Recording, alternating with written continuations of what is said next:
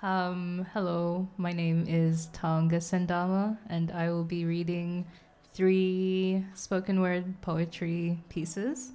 The first one is loosely titled Roots, and it's a poem about and for my mum.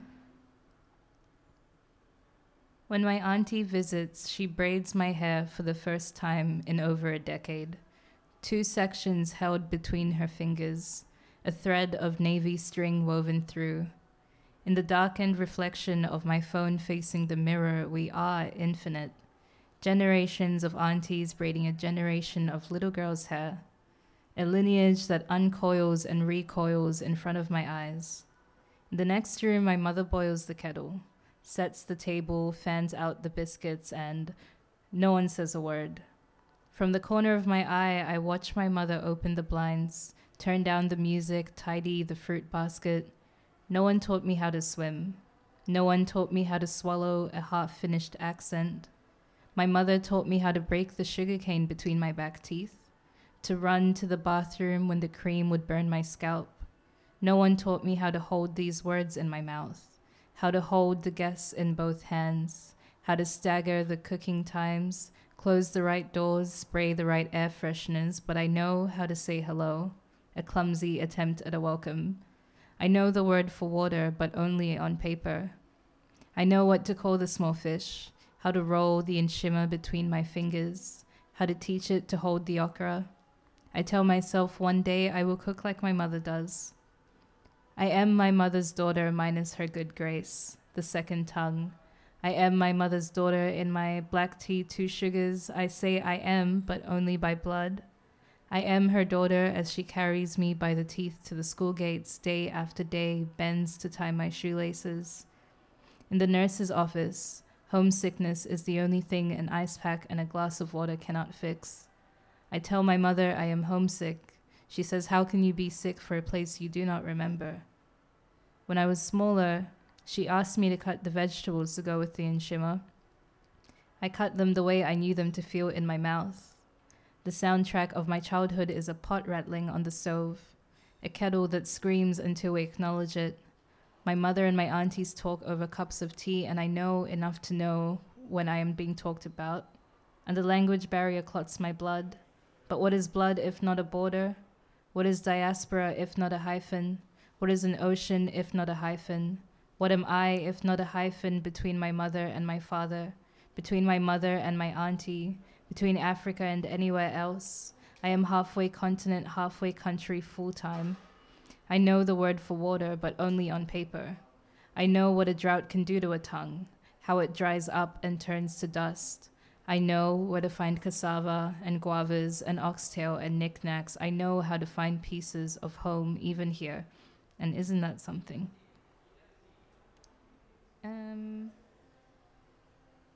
The next piece is about body pain, and it was written when I had to go to multiple gigs in one night, which took quite a toll on me.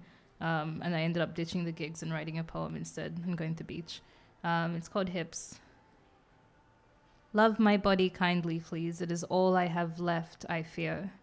Though there are anvils where my ankles should be, and pins and needles holding me together, it is a good body. It does as good bodies do, and it tries its best. Again, it crawls from one venue to the next, dregs itself murky seawater, dubs itself shipwreck, tries to make its aching worth listening to. My body walks me here to there, A to B, and through the pain, something like the beginnings of a poem wash up in my mouth. I do my best to embrace my hips in all their high tide muscle strain, and the poem walks me to the next venue, and my hips walk me on their last legs, until we hit the sea and we sit until someone finds us waiting in all this ache, and we say, it's been a long day. And it has always been too long a day, 23 hours too many. In each twitch of our restless fingers, we sit and count the seconds it takes for the sun to smear itself across the sky. The tide threatens to drown us all the while. The ocean spits bones like seeds at the sand, and through the growing pains, we sit. A dog runs past with a collar green as fortune, and we think, imagine that. That we could be that free, that that moment could be waiting for us is absurd, but what if it was us, running arms wide open into something beautiful waiting to hold us? Imagine that. So we run, breaking the waves like wishbones, floating and wondering what becomes of us without this constant. How many mountains can we climb in the absence of agony? Imagine all this strength without this saltwater worship, these angel wings in the form of buoyancy. So we cast a prayer into the ocean, mourning it the second it leaves our mouths. I wish I was anything but this ache. Make me again. Hey maker, make me again. Make me here, iridescent and salt crystal, high tide and buried chest, make me sinking into the horizon, dissolving summer afternoon, chorus and bridge break and floodgate outpour. I want to wade in all that you let me be.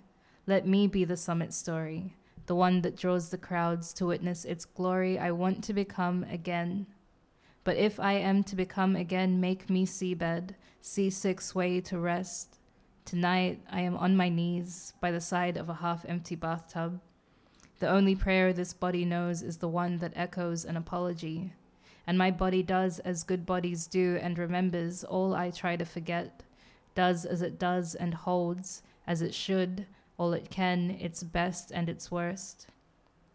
Dear body, I did not come to this ocean to write our eulogy. I came here to ask your forgiveness. Body, forgive me. You are so easy to love, you know. You are a good body, it's true.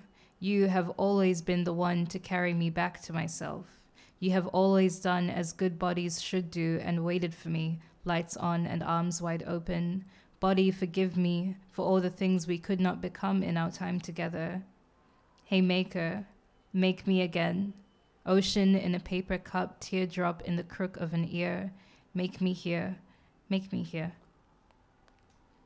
And my last one is for my dad, and it's quite, I mean, they're all long, but it's sweet, and it's called Baby Girl, and it's about how much I love him. Astronomers say that they have heard the sound of a black hole singing, and what it is singing has been sung for more than 2 billion years. The universe has a song for us.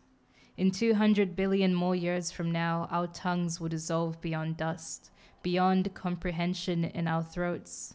The new language of the world will be a song hummed in a quiet living room. There will be a word that holds 10,000 dances in one. Dad, in 200 billion years, this world will be dust, and I will still be your baby girl. The world we know will swallow itself whole, collapse into its own chest, and I will still hold your hand, slick with distance in mine. I will feign sleep for 10,000 lifetimes until you carry me from the car, pray over my silhouette one last time. Tender is the golden sky that breaks on our floor.